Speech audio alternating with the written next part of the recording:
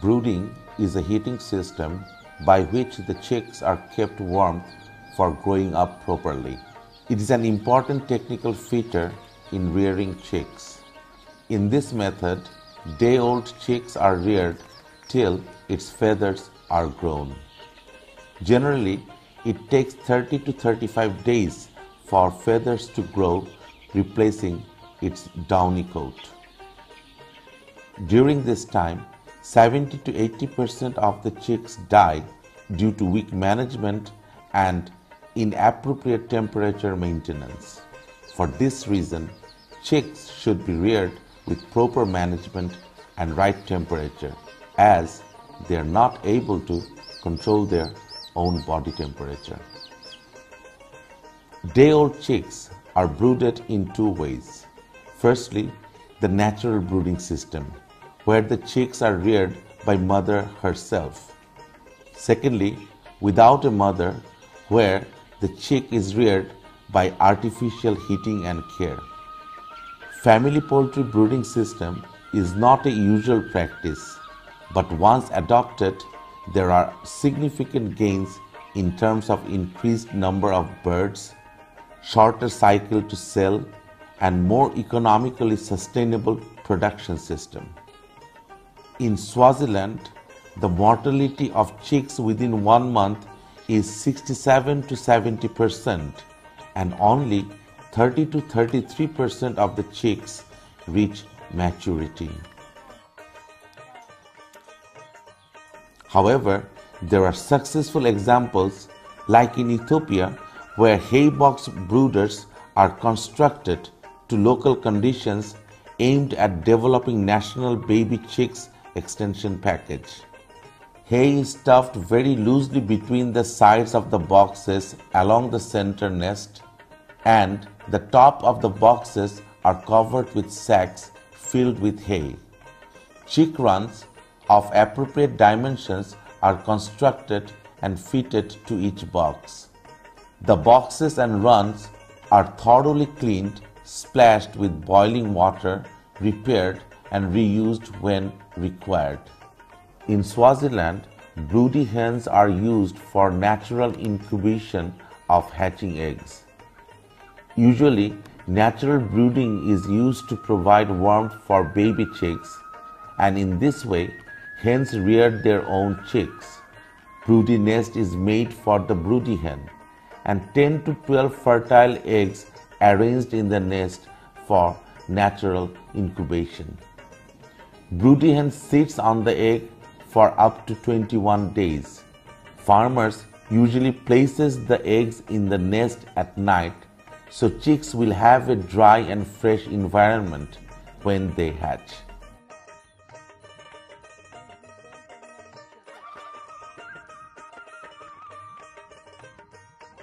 Farmers set up brooding nest at a special site for reproduction that is isolated from others. To keep them safe, brooding nests are placed in a high place such as a small tree. Breeding birds, hens and cocks are reared at the reproduction site. At this site, hens lay and hatch eggs. After hatching, day-old chicks are transferred to productive site under a brooding room and reared here for up to 1 month with proper temperature control and feeding. When they reach 1 month of age, chicks are transferred to another shed and reared under the semi-scavenging system until marketing at 7 to 8 months of age. Farmer separates baby chicks from the mother hen after hatching. They keep these chicks in a box with ash and dry grass and place this box beside the stove in the kitchen for 2 weeks before transferring the production site. Farmer makes fire in the stove to keep the room warm. Sometimes they keep hot water in bottles to keep place warm when fire is not there.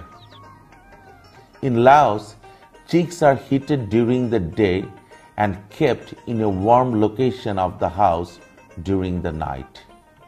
In Kenya, brooders are commonly referred to use biogas space heaters as they are available in the market. Space heaters are used for housewarming during the cold months, and farmers use this space heater for brooding young chicks. In Bangladesh, day one chick has been collected from mini hatcheries and taken to the chick rearing unit. 1 day old chicks are reared by artificial heating in a correct method up to 4 weeks. Now, let us see how an artificial brooding system has been developed in Bangladesh. The brooding room should be at flood-free, dry and open land with clean water facilities and electric supply. Estimated 0.5 square feet or 0.045 square meter space is required for each of the chickens. So 300 chicken need 150 square feet or 15 feet into 10 feet, which is equivalent to 4.6 meter into 3.1 meter house. It is to be remembered that one should use locally available, low cost and durable materials to build the room. Dry wood shavings, rice husk and hay can be used for litter bedding in the brooding house. The bedding materials should be leveled and sprayed to a thickness of 5 to 10 centimeter, which is 2 to 4 inches. Do this a week or two before the bird arrives, just in case the material is damp.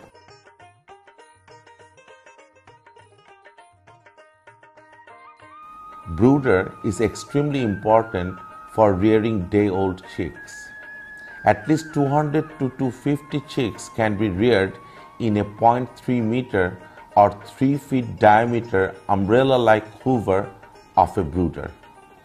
There are 3 pieces of 100-watt bulbs at equal distance in the hoover. At least 2 switches are needed to control the temperature.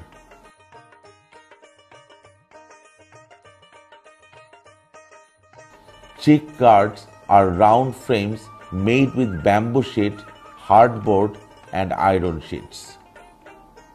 The surrounding cupboard chick guard serves several purposes. It keeps the birds confined so they are in closer contact with desirable temperature, feed and water. It keeps draft away from the flock, and the circular chick guard eliminates corner. All classes of poultry will head for corners if they are frightened or too hot or too cold. Almost everyone who has raised poultry at one time or another has experienced losses due to birds piling up in a corner. There are many types of drinker that is available for the chicks. In case of unavailability, aluminum or plastic pots can be used. 2 types of feeder are used depending on the age of the chicks. One is used up to 1 week and the other one for the older than 1 week. In case of unavailability, aluminum or plastic pots can be used. All the chick rearing equipments, including the chick room, should be cleaned, disinfected and left to dry. Everything including the brooder and the chick guard should be ready. There should be sheets of paper laid over the litter bedding for the first 2 days. Required waterer are kept in the room so that all the chicks can find water easily, estimating 1.5 liters for 50 chicks. Brooder is switched on to make the temperature rise up to 95 degree Fahrenheit or 35 degree Celsius. Switch the brooder on at least 2 hours before the chickens arrive so that the area is warmed and the necessary adjustment of temperature can be made. Day 1 chick should be released into the chick guard as soon as they reach the chick room. The chicks are given food directly on the sheets of paper spread over the litter bedding. As chicks eat little and slowly, they are fed 4 times daily at the morning, noon, afternoon, and night for 1 or 2 days. The chicks are fed 10 grams daily in the first week. The temperature of the brooder is observed at times through a thermometer, and the room temperature is maintained at 95 degrees Fahrenheit or 35 degrees Celsius. The chicks are piled together at lower temperature, and they will eat and behave normally at the standard temperature. Excepting hot and humid days, the ventilators should be covered with thick cloth or hessian at night. The brooder temperature should be checked, and the door of brooding room should be kept closed at night.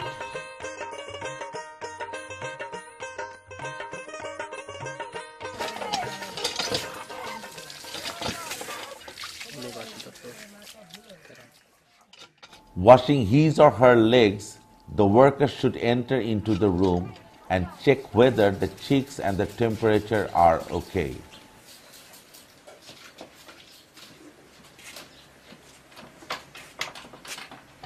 Then the water pots should be taken outside the chick guard and cleaned with potash before they are filled again. The chicks are given food 10 grams daily at morning, noon, afternoon, and night on paper.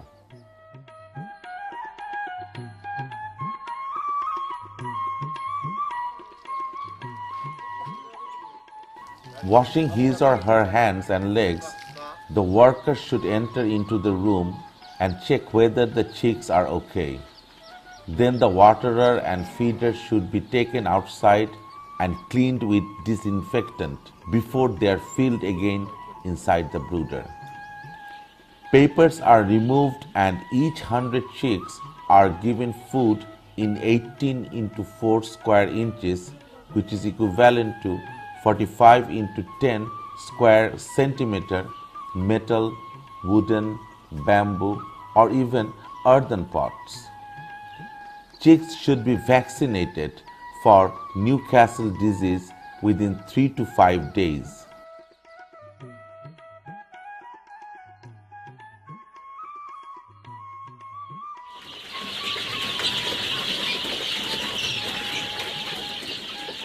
Cleaning, filling waterers and feeder pots in 4 times every day, checking whether the litter bed is wet or not, measuring brooder temperature, and so on should be done routine-wise and regularly.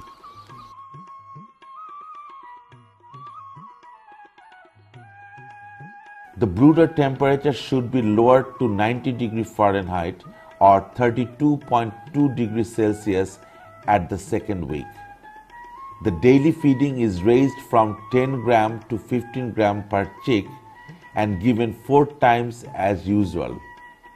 The chicks are given vaccines for Gumboro disease at the beginning and for fowl pox at the end of this week.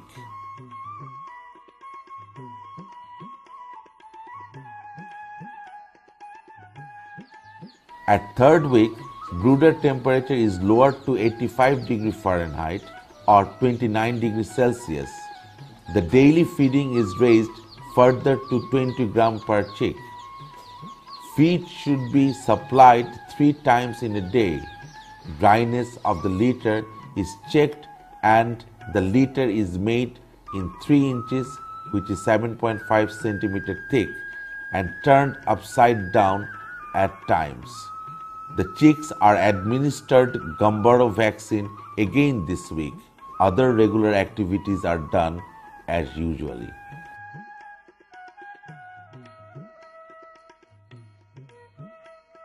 At fourth week, brooder temperature is lowered to 80 degrees Fahrenheit or 26.6 degrees Celsius.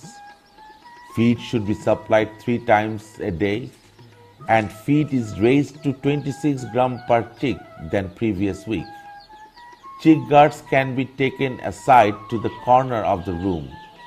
Within the 25th to 28th day, fowlpox vaccine and booster dose of Newcastle vaccine should be administered again.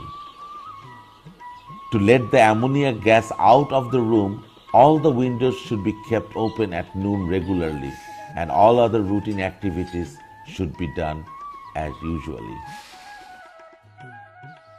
In conclusion, we can say 3 types of rural poultry brooding techniques which are followed by the family poultry producers. 1. Natural brooding. Chicks are reared by the hen until they are naturally mature. 2. Restricted natural brooding, where chicks are reared by the hen for 1 month and then removed from their mother. 3. Artificial brooding, where chicks are removed from the hen within 1 day of hatching and kept in a box with ash and dry grass in a warm place. After hatching from mini hatchery, more day 1 chicks are reared by artificial heating in a correct method up to 4 weeks.